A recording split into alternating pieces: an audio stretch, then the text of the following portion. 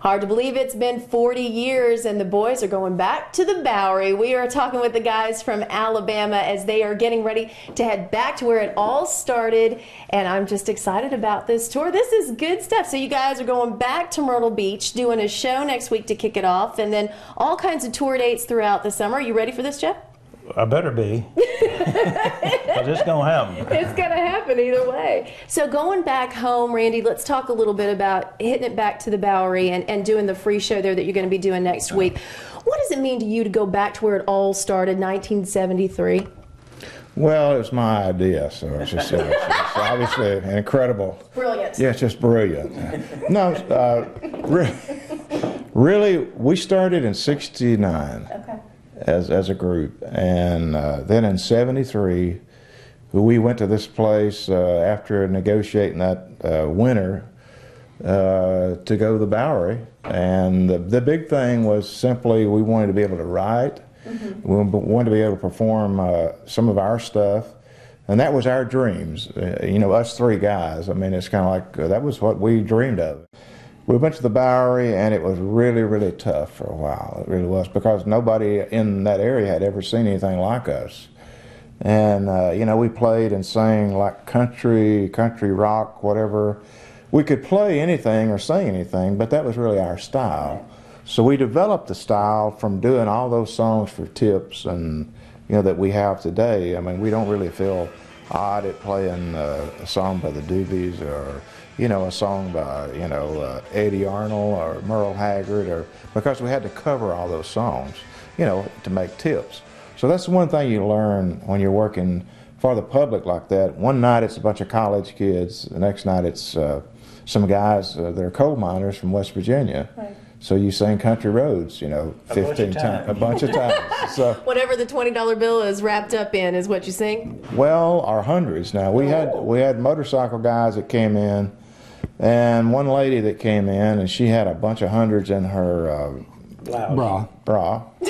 And she gave Jeff, I don't know how many of them to sing Room Full of Roses. Uh-huh.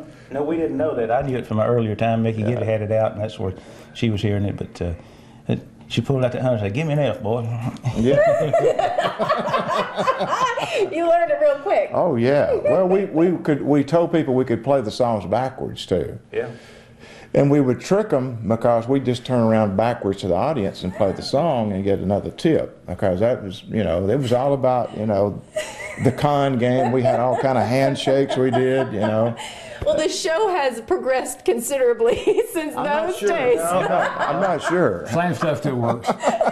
Teddy, what was it about that area and that time that was so special that allowed you guys to really find your sound and become the Alabama that everyone knows and loves? Well, I think it's, you know, what Randy was talking about is we covered, you know, every week, you know, we would cover the latest songs that came out, whether they were country or rock, or if we were on the charts, we try to learn them, because we, you know, we knew that somebody would be requesting it and give us a tip for it. Teddy's, one of his real big hits was Show and Tell. Yep. And we couldn't really play it, but he could play it and sing along. We could play along with him a little bit, and the drummer could play it a little bit, but that was a big hit at the time. Right. Who sang that song? I don't remember who sang it. Crickets. I have no clue. Well, that's a Google. We'll have to Google that. 13 years old, so he wouldn't know that one. But that's the thing. Here's the cool part about it. 40 years, your music is as relevant today as it ever was. You have fans that are 5 years old to 95 years old, and now you're going to be going out and doing these intimate settings, which I think is so amazing. And what do you think this is going to open up for you guys, Jeff? Because you've got the diehard Alabama fans that are going to be out there at some of these smaller venues, but then you've got a whole new generation that also loves your music. I feel like we're going to bring back a lot of memories to the established fans, and like you say, we're going to gain some more, and they'll be making memories. So if they can enjoy themselves and have a good time listening to us, then more power to them. I love it. Back to the Bowery. Alabama guys, look for them. They're going to be out on tour all around the United States this summer, and then they're hitting the seas in October. I want to go on the cruise. Can I go on the cruise? Yeah, sure, absolutely. Okay, good. You can stay with me. Okay, you heard it And here. my wife. It's on the record. I love it. Alabama right here on Tennessee Mornings.